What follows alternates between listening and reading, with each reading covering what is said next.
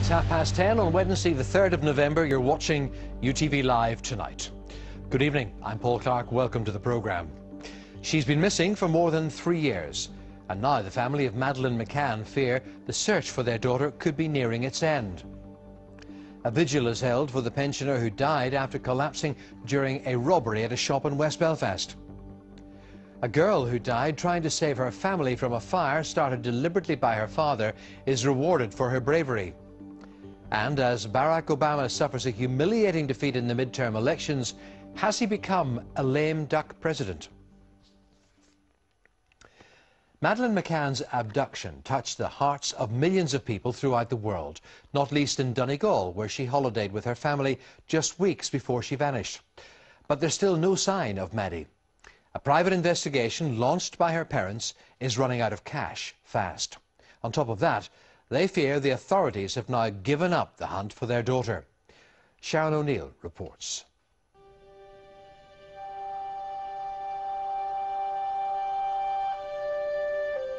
If it wasn't for the kindness of the general public, there wouldn't be a search at all for Madeleine.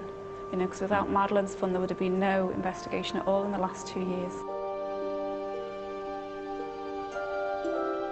If Madeleine was found, it would almost be by chance, and it shouldn't be right that this crime is solved by another child being abducted.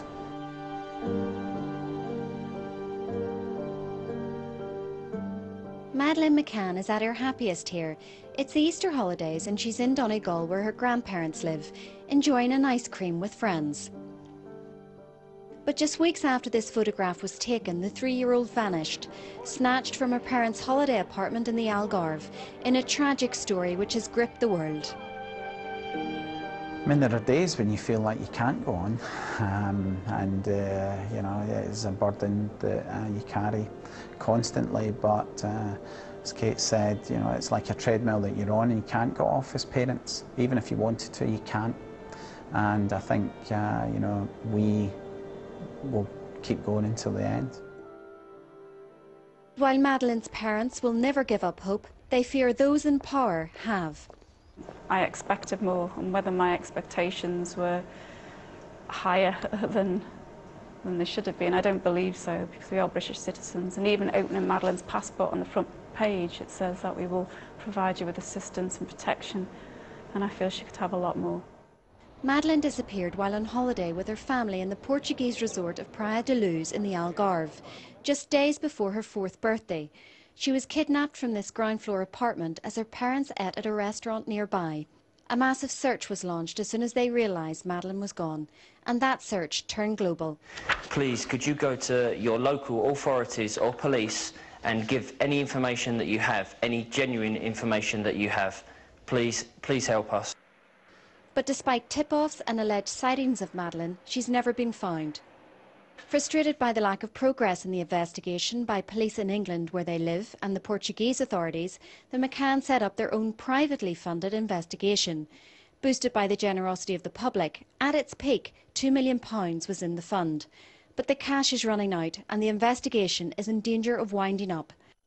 Today the McCanns made a final appeal to the UK and Portuguese authorities. They want a full review of the case. Well, the case was officially closed in July 2008, so that's, 2¼ years ago. I suspect there's probably little that was done proactively after we were declared arguido in September 2007. I think that'll probably come as a surprise to most people. I want to be clear, you know, there are reactive elements, so if new information comes in, I'm sure the British police will take it forward, prioritise it and send it through to Portugal, and our own team have passed information through. But what we want is a fundamental review of all the major facts, looking at all elements of information and look at the processes that were undertaken and say this could be done better. And the goal is to, obviously, to find Madeleine and who took her, but that person or those responsible are still at liberty and they should be brought to justice. The McCanns have close links to Northern Ireland and the Republic. Gerry's father, Jack, went to school in Londonderry, but he grew up in the village of St Johnston, just over the border in Donegal, and he ran this pub with his wife Eileen up until he died. St Johnston became a retreat for Gerry, Kate and their young family, and people here feel the McCanns have been badly let down.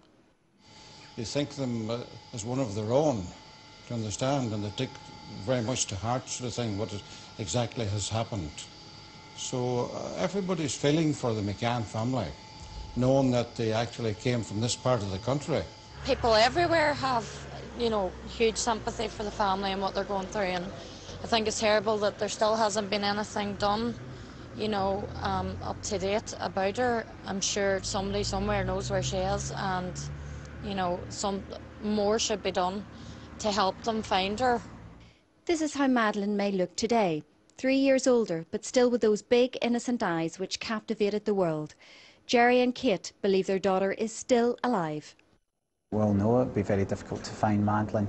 There's been enough cases of other children who've been missing for very prolonged periods, including JC Dugard, Sean Hornbeck and others who've been recovered after being abducted and, you know, been physically well. So there's absolutely no evidence to suggest Madeleine is not out there, and what we need to do is to make sure the authorities are doing everything in their power to find Madeleine and those responsible for her abduction. Madeleine's younger brother and sister, who were also in the apartment at the time she disappeared, are also waiting for her to come home. Oh, they're fantastic. I mean, they're 5 3/4 now, as they'll tell you. And they're unbelievable. They really are amazing. You know, they still talk about Madeleine all the time. I mean, every day they'll talk about Madeleine. They understand that we're having to look for her, that we have various people looking for us. They understand why people have car stickers, why people have wristbands.